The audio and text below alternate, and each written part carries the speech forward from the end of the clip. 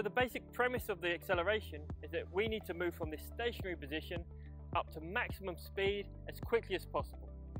So to do this, we need to apply huge forces to the ground, and we also need to position our body so that all of our forces are aligned down the track and that we're positioned in a way that we can apply horizontal forces to the ground.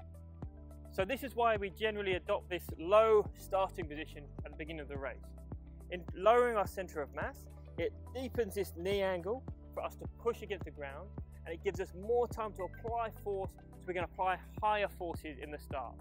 Later on, as those force requirements diminish, we can come up into a higher hip position with lower knee angles that allow us to increase our stride length and our stride frequency for our top end running speed.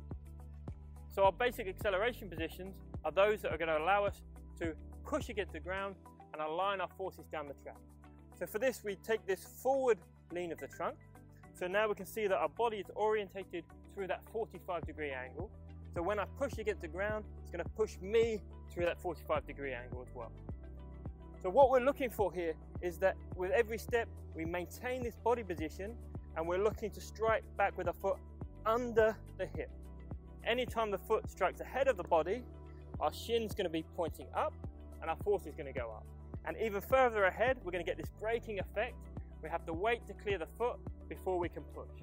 So with every step, we're maintaining this position and we're trying to strike back directly under the hip, ready to push down the track.